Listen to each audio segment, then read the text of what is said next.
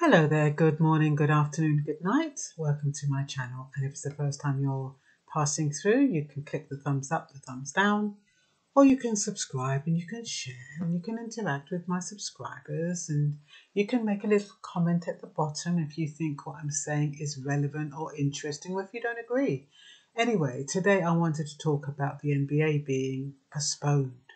Can you imagine the NBA? That is mega.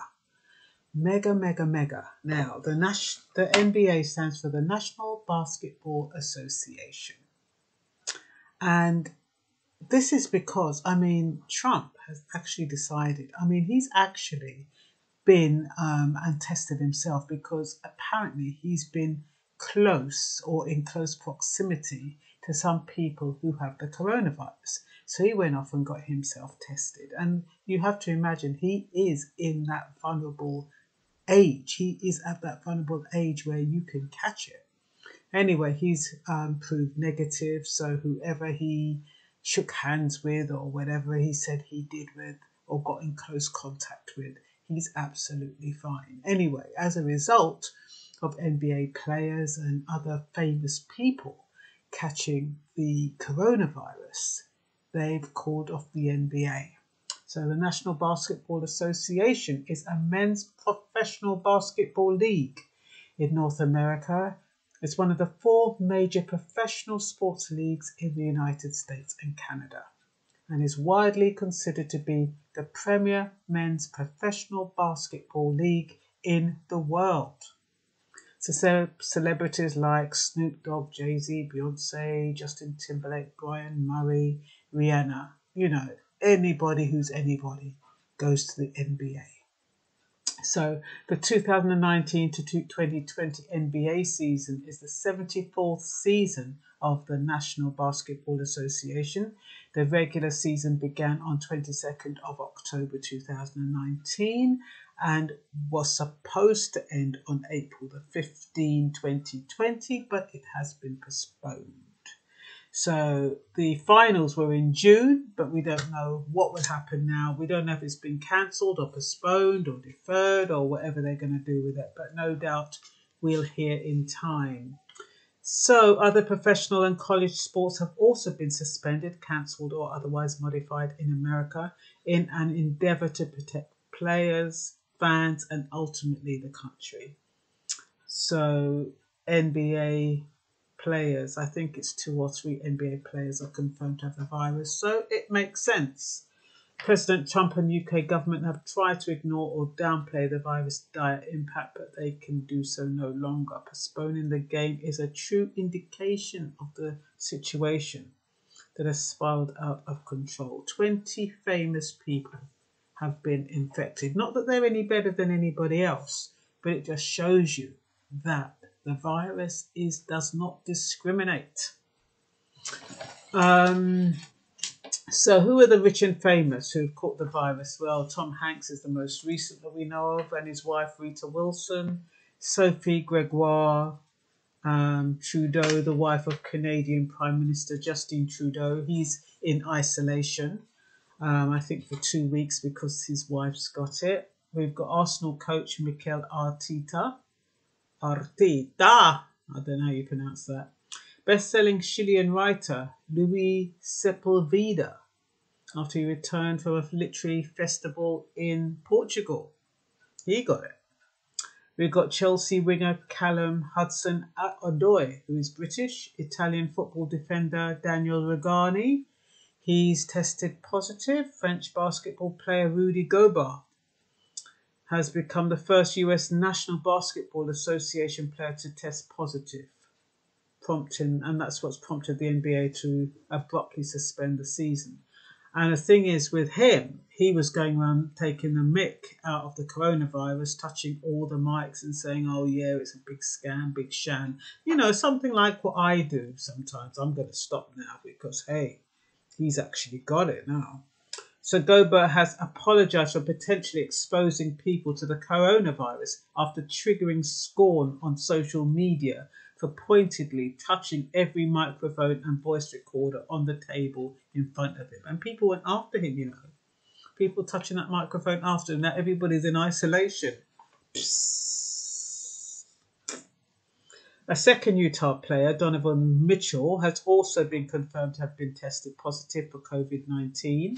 Colombian cyclist Fernando Gaviria is doing well after being admitted to hospital in the United Arab Emirates 10 days ago. It's so nice when you hear about people getting better.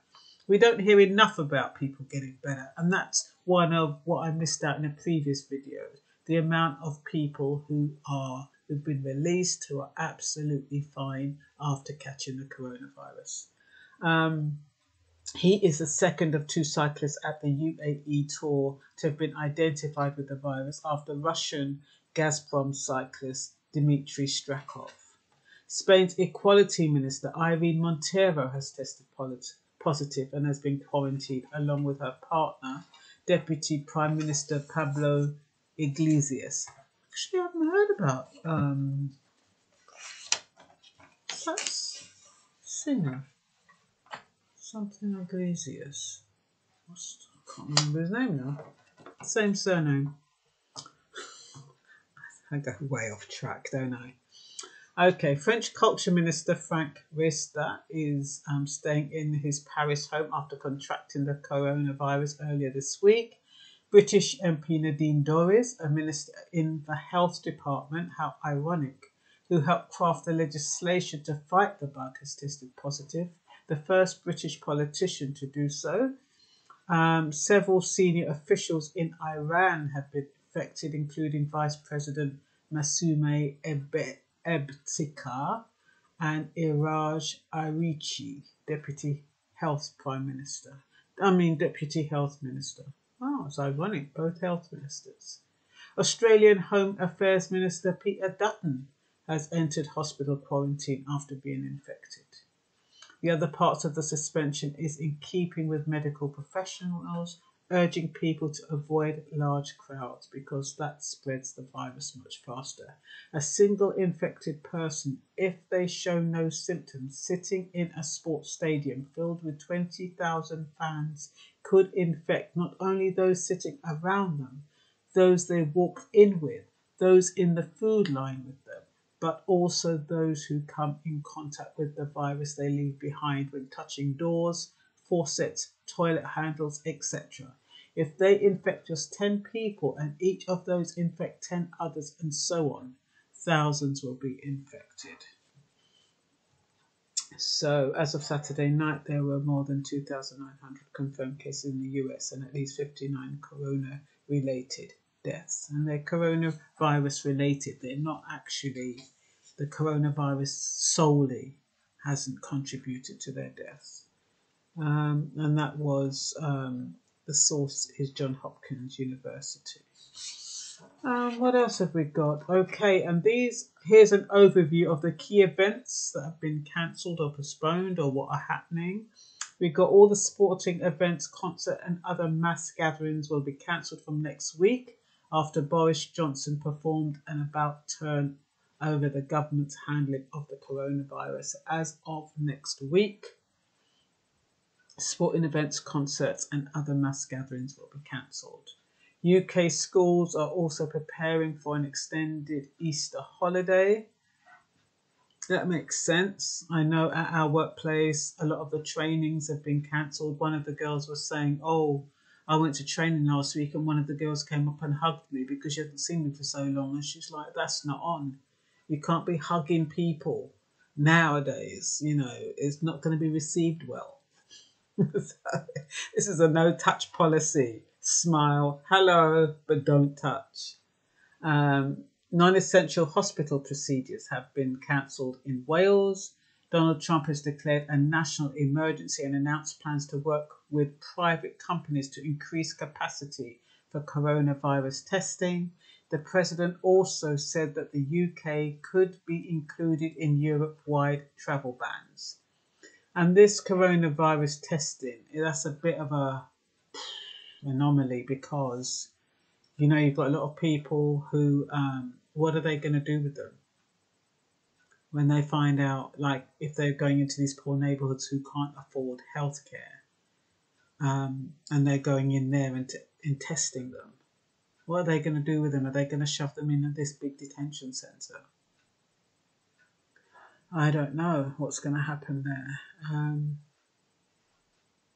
Or whether it's just going to be... I don't know how they're going to work that. Mr. Trump gets tested for the coronavirus after he came in contact with confirmed cases, but he's been proved negative. Canada has warned citizens not to go abroad, and Ireland has recommended against travel to other states in the European Union. Poland and Denmark have closed their borders, and Malta announced plans to quarantine everyone entering the country for 14 days. So there's no point going there for a holiday, because the whole 14 days you're going to be in quarantine.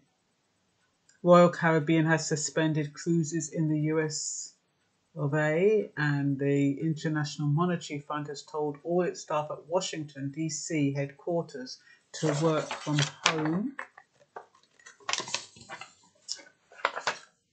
And the UN in New York has announced it will slash its staff presence for 4 weeks. Wow. And I guess they'll all be paid, but they're just sending them home. KLM has announced plans to cut 2,000 jobs and reduce working hours by 1/3 for all staff.